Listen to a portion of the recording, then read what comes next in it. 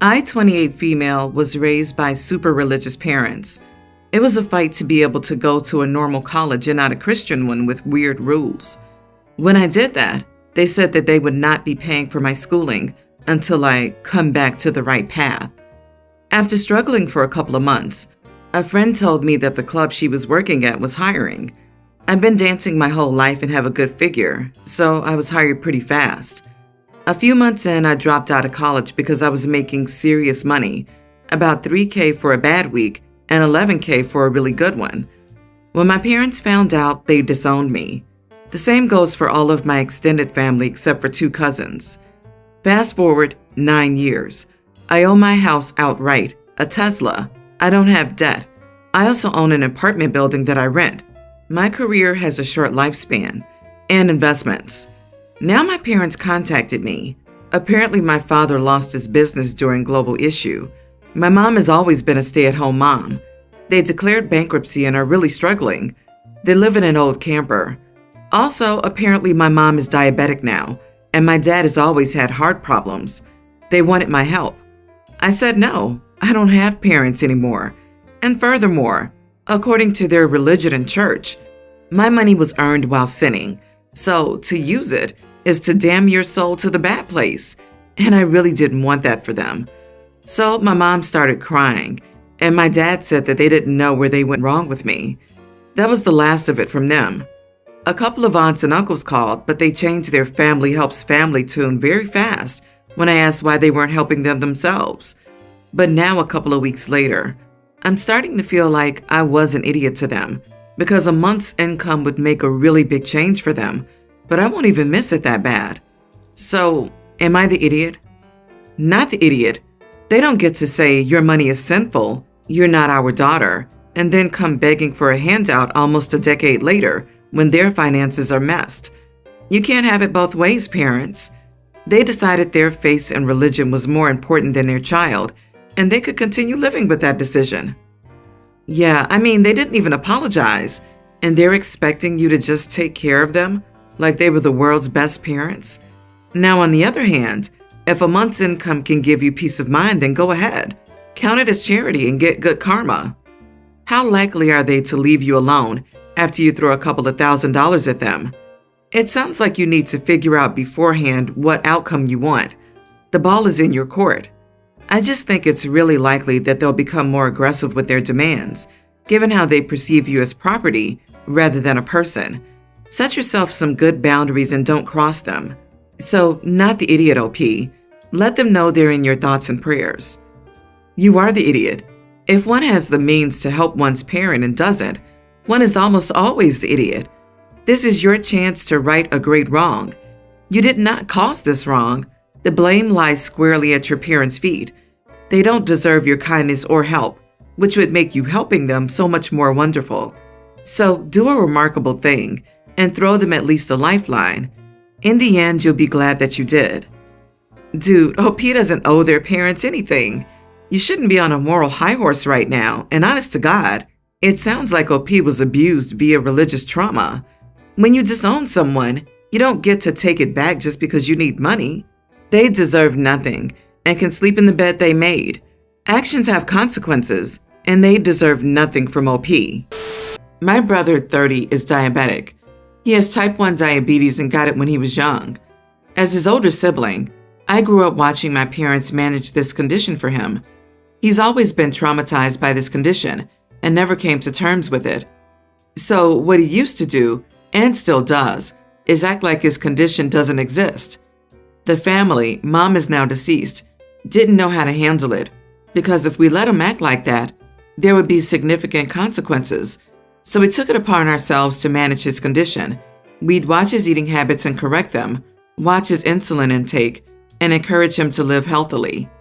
When he brought his now wife home, we told her how it was, and that he can be reckless and in denial about his condition, so she needed to help and work with us and keep an eye on him. She did her best at first, but started caving into his complaints about not being able to eat this or that, or when he complained about his insulin intake and having to pay for it. He got increasingly worse in the past 3 months. We didn't know exactly what was happening until his wife told us he was in the hospital because of a hyperglycemic episode. His blood sugar levels were too high. He almost went into a diabetic coma. The reason for this was that he wasn't taking the right dosage of insulin. I talked to his wife and argued with her. She said he deliberately kept stretching out his insulin dosage to be able to save insulin and not have to buy it. I told her she should have kept an eye on him. It's unfortunate that their insurance is screwed and their financial situation is rough, but she should have stopped him and not stood there watching. She said I was too hard on her, but I told her if he was doing this under the family's watch, we wouldn't have allowed it. And so she bears part of the blame for him staying in the hospital. She started crying and asked for a minute for herself. I went home because I couldn't see him after waiting for long. My dad called later, asking about my conversation with my sister-in-law. I refrained from talking about it, but he said she called him and told him everything. He said I shouldn't have said this to her and made her feel guilty. I said I was just disappointed she let this happen and expected her to be the responsible one if my brother wasn't. He said I have to apologize, but I'm unsure whether I was completely at fault here because I feel there's a bit of neglect on her part. You are the idiot. Your brother is 30 years old. He's a grown adult. His wife cannot be on donut watch 24/7. She can't take food out of his hand. She can't force medication into his body. He is an adult who has made self-destructive choices about his health. I know it's hard to hear when he's in the hospital, but his own irresponsibility is what landed him there. And if you're going to point the finger at his wife, you should point one even more at your parents. All of your enabling has allowed your brother to grow into the irresponsible adult he is now. I hope your brother recovers. The come to Jesus talk you need to be having is with him, not his wife. You are the idiot. She's his wife, not his mommy. Stop treating women like caretakers. Why is the entire family treating this man like a pet cat who needs to be watched and medicated? The only possible reason for this is that he has mental disabilities which limit his ability to see to his own care. But that's not been established in the story, just that they treat him that way. So you knew they needed financial help to manage his condition and you sat back and did nothing? Or did you do nothing because you know that's not the problem and your brother's just making excuses? If you're not allowed to take his complaints seriously or let him make his own mistakes when he does that, why doesn't she? Poor wife probably thought she was marrying a man and not a toddler. You and your family are to blame. Ever since my brother, 30, moved out to start living with his family in another city, I, 25 male, have been living alone in my parents' house. Our parents go to another country to work and visit 2 to 3 times a year. My brother has twin sons, toddlers, and brings them over almost every week. He leaves them to stay overnight, usually Friday to Saturday or Saturday to Sunday with me, so he can have some fun with his wifey. I love my nephews and don't mind babysitting them at all, but they can be a little too much sometimes. So the other weekend when they brought them over, Tara, brother's wife, told me that they are apparently fully potty trained, had no accidents whatsoever, and no longer needed to wear diapers in bed. I did what I was told, and as you can guess, they had an accident in my bed. I'm not sure if both of them did or just one, but both of them were soaking wet. Apart from wet sheets and clothes, no bigger damage was done. For some reason, I never took off the plastic wrapping around the mattress. I told Tara what had happened, and she just said that accidents happen, and I should have made them go to the bathroom and not give them anything to drink before going to bed. Last weekend, they brought them again.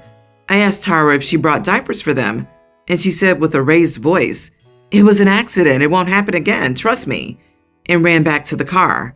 Night came and I was like, screw it, I don't want to deal with mess again. So apart from one soggy diaper, it went great until I told Tara about it. She literally yelled at me, saying that I'm messed up for forcing her children to wear diapers, that it'll bring back the bad habits, and it wouldn't be a big deal if they had an accident in bed again. I tried reasoning with her, but she just called me a dumb idiot before saying that she'll never bring the kids again and storming off to the car. I looked at my brother who was standing nearby, and it seemed like he was trying to keep a straight face. He followed after her, and when he got to the car, he yelled, "See you next week."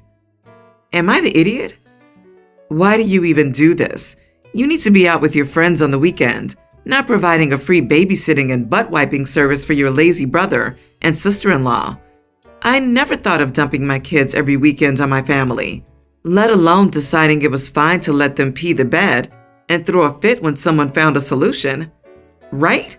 The entitlement of those two. I have 2 kids and can't imagine getting rid of them every weekend just to have fun. Like, what? OP needs to stop babysitting and set some boundaries.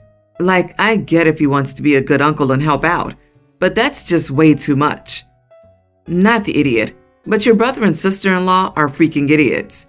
They decided to have those kids, and now they should start parenting their darn kids. They aren't things that you can just get rid of on the weekends and decide to be child-free. That's not how it works. OP, seriously stop babysitting overnights, at least for now. Your brother is a coward who can't stand up to you. I, 28 female, have been dating my boyfriend, 29, for a little over 2.5 years. When we began to get serious, I told him I didn't want to have kids and wasn't interested in that, as it wouldn't be fair to string him along when things began to get serious. He wanted kids, but we talked it over and he decided he could live without kids. Things were fine until we visited my family for my dad's birthday a few days ago. He saw some old pictures of me when I was 20 and heavily pregnant. He was upset and asked me what this was and thought I'd have a child and given them up. I explained to him that my older sister and her husband had been struggling with fertility and she'd had several miscarriages, so I offered to carry their child for them, and my 7-year-old niece was the result of this. I in no way feel maternal towards her. She is their biological child, and I've never felt I was anything but the handy oven for that bun. I never brought it up before as I didn't think it mattered, and it was so long ago that it wasn't really anyone else's business. He, however, feels differently, and when we left, he told me I should have told him and said how it wasn't fair I'd been willing to give my sister a child, but wouldn't even consider having one with him. I got upset, as there is a big difference between carrying a child and raising a child, and told him as much. I told him I was sorry for not telling him, but I honestly hadn't felt it was his business, as it had been years before we got together. I then reminded him how he had been the one to say he could live without children, as I'd warned him long ago. He's still upset with me. I honestly didn't think I did anything wrong here. Am I the idiot? Not the idiot. Does he understand that your niece is not your biological child? That possible confusion is the only explanation I can think of for why he would react as such, unless he legitimately thought the only reason you didn't want kids was because you didn't want to deal with pregnancy. I'm going to say everyone's the idiot here. Here's why. You and your boyfriend discussed children, and you had to assume he would see those pictures if he stuck around long.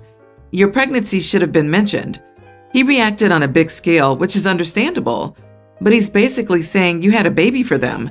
You should be willing to have one for me too, which is not cute.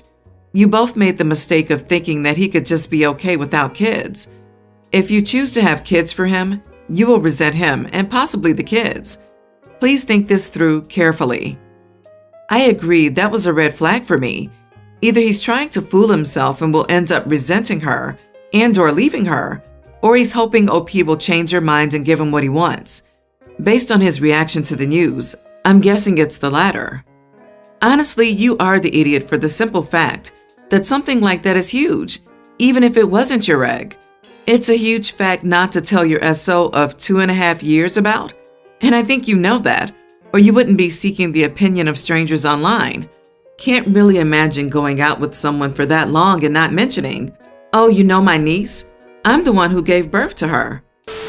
I, 48 female, have 5 kids. My twin boys and my triplets, 2 boys and a girl. Currently, the older twins share a room. The younger twins have a room and the girl has a room. All kids could have their own rooms, but they chose to share.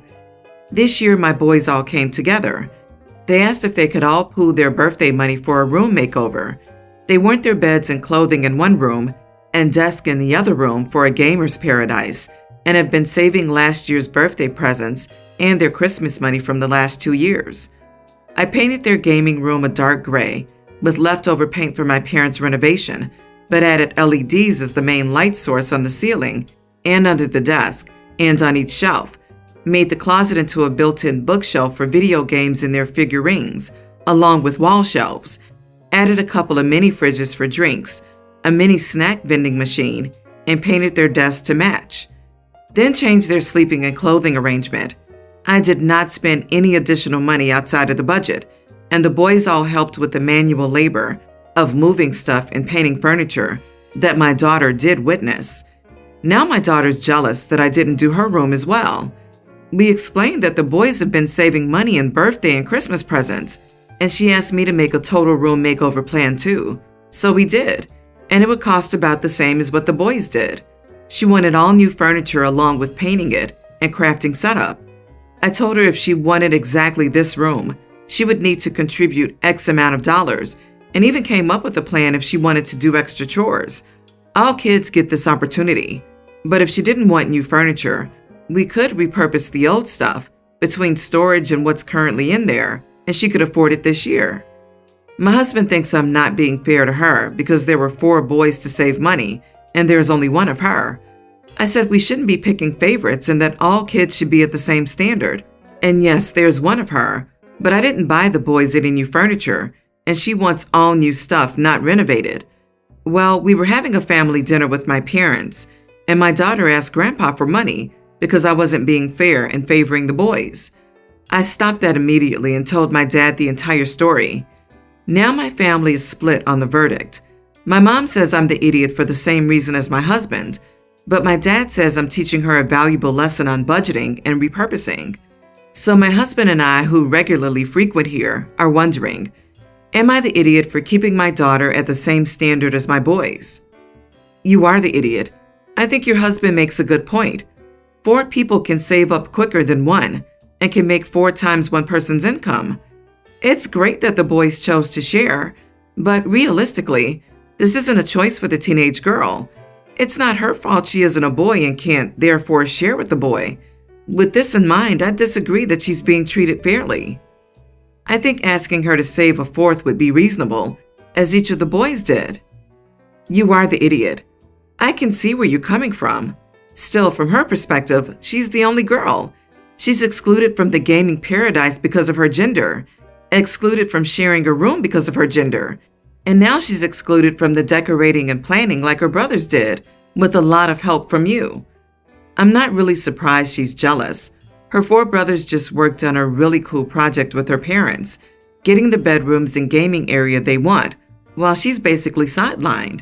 I can see why it feels really unfair to her. Did you notice that OP referred to having 2 sets of twins and a girl, despite the girl literally being a triplet of one of those pairs of boys? I can't imagine how excluded she probably feels in that household.